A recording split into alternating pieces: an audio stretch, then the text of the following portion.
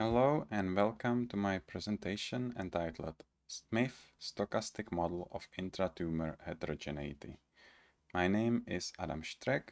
I'm from Max Delbrück Center for Molecular Medicine in Berlin, and this is the result of my collaboration with my colleagues Tom Kaufmann and Roland Schwarz from the Berlin Institute for Foundation of Learning and Data and from the Institute for Computational Cancer Biology in Cologne. We have published this research earlier this year in bioinformatics, and here I would like to summarize our results. So, as the title suggests, we are presenting a new model of intratumor heterogeneity. So the question arises, what is intratumor heterogeneity?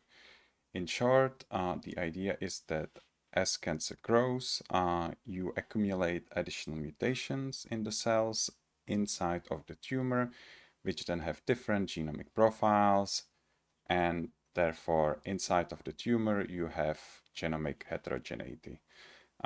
It's also typical to refer to groups of cells with same or similar genomic profile as clones. The term is not completely well established or well defined.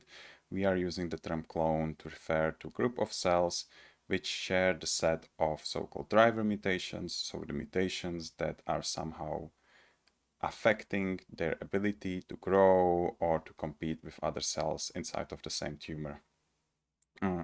Generally, the process of the accumulation of the driver mutations and the competition inside of the tumor and generally the growth of clones is not completely understood. There are some theories, some of them are slightly in competition to each other, and this is the concept that we are studying. Why is it difficult to actually investigate is first, you don't have most of the history of the tumor. We usually detect them around 1 billion cells, so 10 to the power of 9, or even later. So for most of the history of the tumor, we don't know what's happening there. And even after we detected those tumors, it is difficult to obtain longitudinal data. We usually have only one sample at the time of the biopsy or at the time of the treatment. You would normally not allow the tumor to grow uninterrupted, so you can obtain multiple data points over time.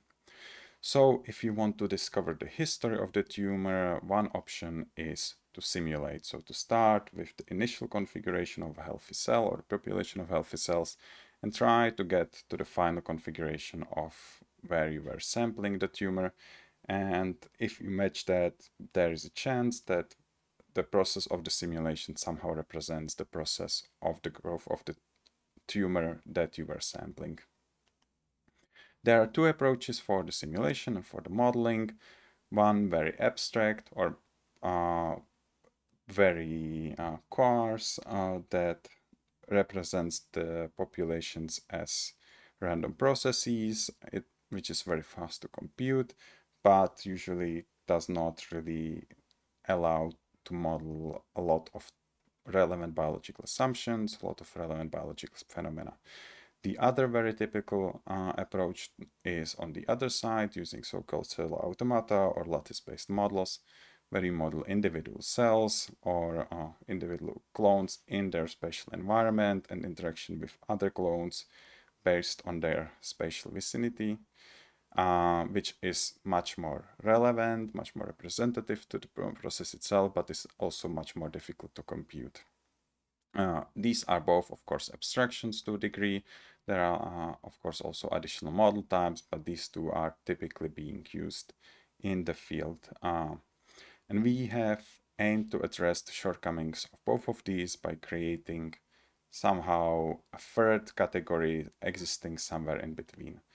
So we started with the branching model, with the population model, and added algebraic formulation of the spatial constraints so that we can also capture the biological phenomena that are normally only existing in the cellular automata-based models.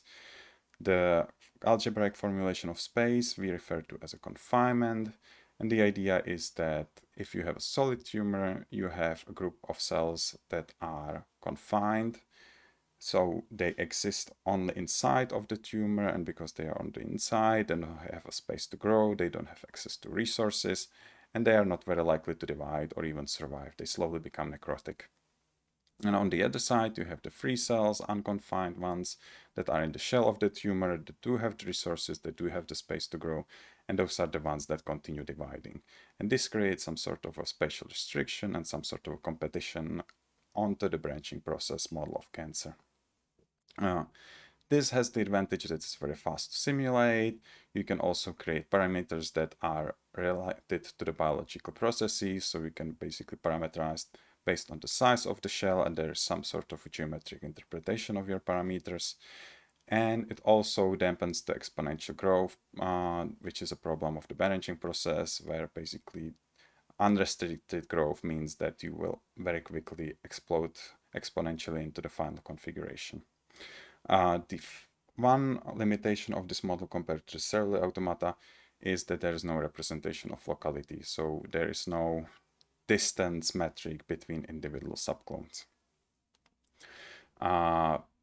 However, we can to a degree simulate locality by one process that we refer to as a local confinement. So our confinement has two components. One is the global one, where we restrict the population of the tumor generally by its size, by the size of the whole tumor. And then there's the local part of the confinement, where we restrict the growth of individual clones based on the size of the clone itself. And for most realistic cases, we basically mixed the two of them. Given our model, we can then run a lot of simulations. We can compare the effects of these local and global confinement parameters. Here we have 4 scenarios. The first one on top is no confinement, which leads to this quite uninteresting process where basically each clone exists on its own. The newer clones that have more driver mutations will eventually start taking over more population because they just grow faster, they have a bit of a higher fitness. But due to the exponential nature of this process, by the time you reach your target population, for our simulations that was 1 billion cells, you pretty much did not have a chance to actually observe any sort of a clone sweep, any sort of a replacement of later clones or early clones by the later clones.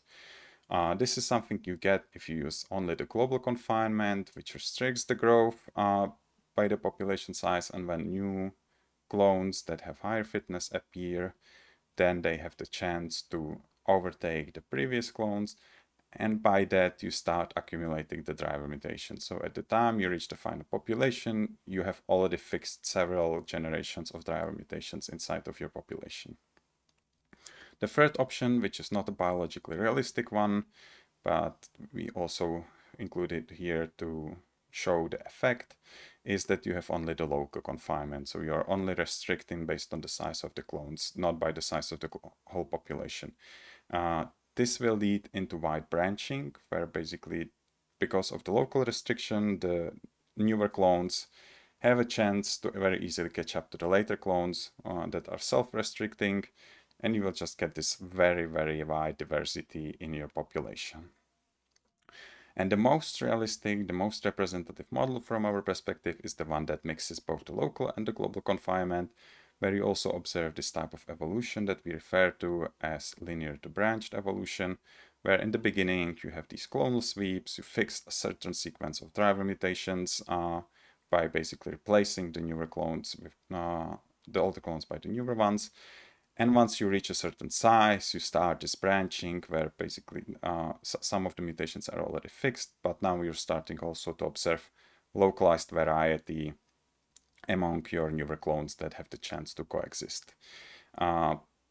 This again is from our perspective the most realistic scenario. As said, it's hard to observe longitudinal data in the tumors themselves, but given the genomic profile of tumors and also from communications that we have with other researchers, this seemed to be somewhat representative to what nowadays a lot of researchers are expecting to observe in, or would have been expecting to observe in the data if the data were available. We also validate our approach by comparing our research to biological data. We have taken the data provided by Noble et al. In their 2022 Nature paper that was modeling the populations using cellular automata, where they provided 6 different cancer types and basically matched their cellular automata simulation to the data. We have done the same, but with our SMIF model.